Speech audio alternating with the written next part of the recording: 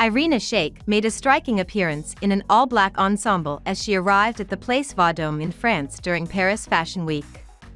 The 38-year-old model exuded elegance in an oversized leather trench coat layered over a lace-trimmed midi dress.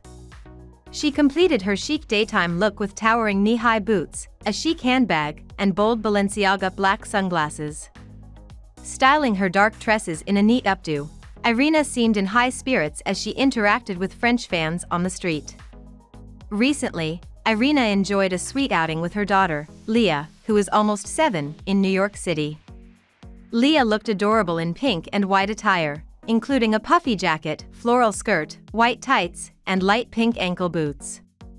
Her long blonde hair was styled in pigtail braids, and she carried a black backpack with turquoise zippers.